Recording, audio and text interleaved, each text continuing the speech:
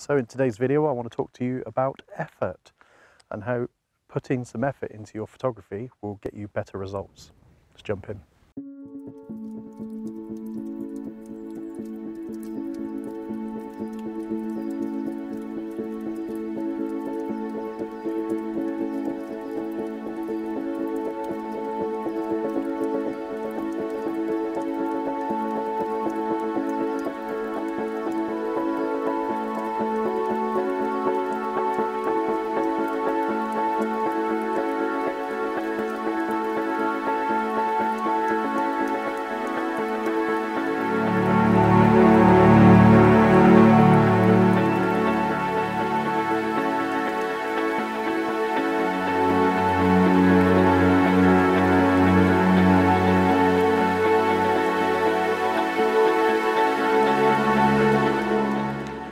So it's my mum's birthday this week, my dad's birthday and my son's birthday, and I've got a couple of editing jobs on as well.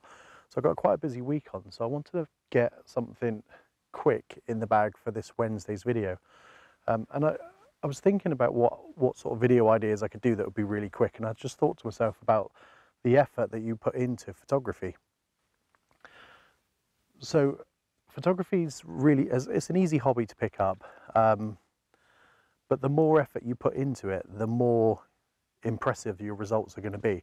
And I just wanted to show you today some quick images that I'm going to take. So I'm going to take one, so the first one I'm going to take is from the roadside. So as I got here today, I saw these two gnarly trees. They look quite cool, the way they're sort of leaning towards, well, this one's leaning towards this one and they're a bit intertwined at the top. So I want to grab an image of that, and I want to show you, first of all, I could have just took the image from the roadside because the road is literally here, so I could have just took it from the roadside. So I'll just pop that one up on the screen quickly.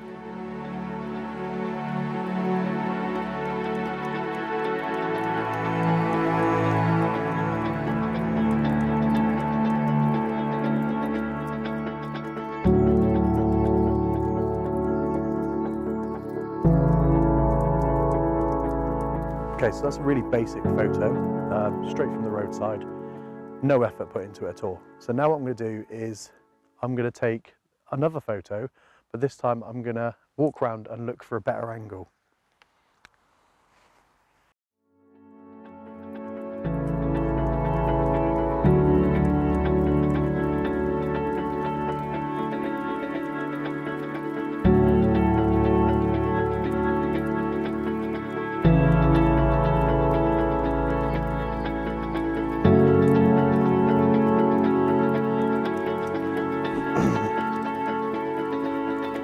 Okay, so I've had a walk round and there are a couple of images that I'd like to capture, and I wouldn't have got that just being on the side of the road. So just having that little 2-minute wander around the trees has given me a couple of ideas of different images. So I'm going to take one of them and I'm just going to show you what that looks like.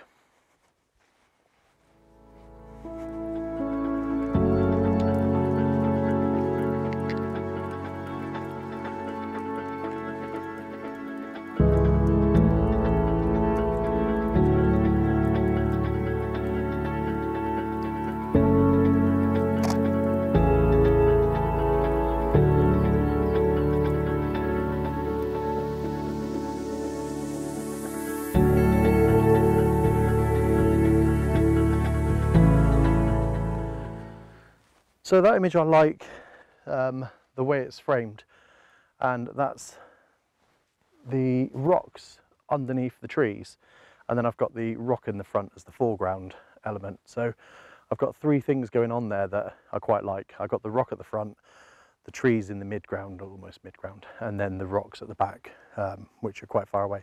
Just by me walking around and having a look at the compositions available has improved that image. Now I can go another step to that. I'm going to put a polarizer on. So I'm going to take the same image again, or thereabouts, but with this time with a polarizer. I've got the same composition, at least I think I have.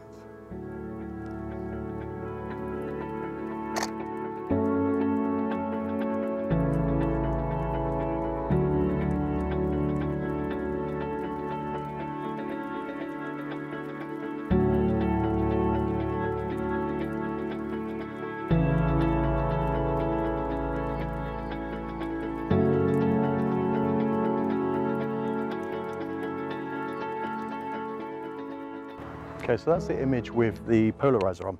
So now I can go another step further, and again, a little bit more effort, is I can get my tripod out, I can set my tripod up here, get the same image, but this time I can photo stack my image. So I'm going to do that and I'll pop that up on the screen.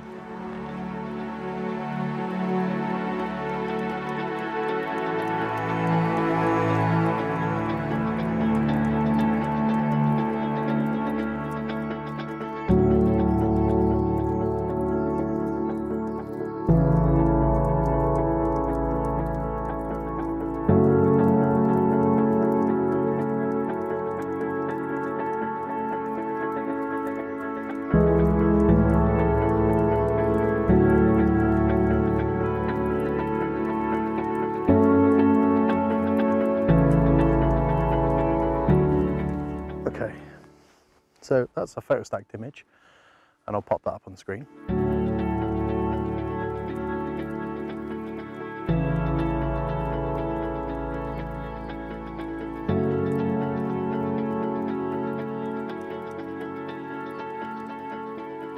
Okay, so the other bit that is a little bit of an effort, but kind of not, and that is patience. So it's learning to just sit there and wait for the light to change, because a flat image with no shadows, nothing going on in it, might look okay to you, but if you just waited, say 10 minutes for the cloud to come over, give it a little bit more depth to the image, it can make that image so much more different. So I'm not going to be able to demonstrate that today because I haven't got the time, but you will see, I'll put a couple of images up that I took just as I was walking around, and you can see the difference in light changes and what that can do to your images.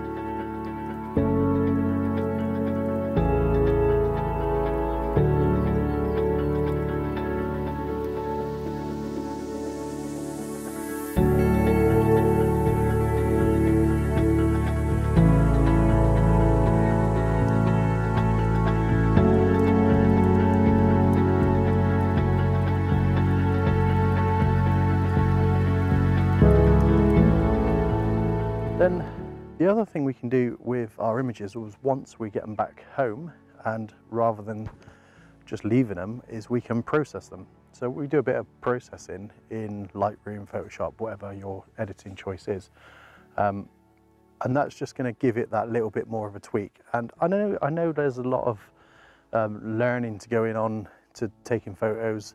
There's a lot of learning about composition. There's learning about when to use polarizers and how to photo stack and learning Lightroom. But that's the effort that you put into it to improve your images. And if you just learn a little bit by little bit by little bit, eventually all that knowledge will build up and your images will improve.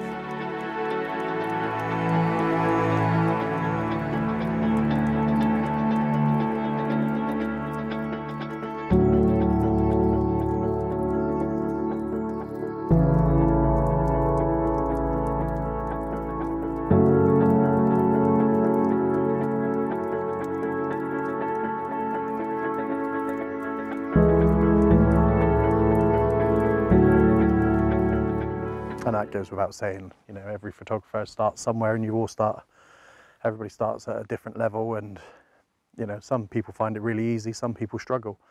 But just perseverance, just putting that effort in on a daily basis, how often you've got the spare time to do it. And that's me done for another video. So hopefully you enjoyed the content. Let me know in the comments if you like the images. If you haven't already, please do consider subscribing to the page. It really does help. And I really do appreciate that. And if you did like this video, please do consider giving it a thumbs up. Yeah, and I will catch you on the next one.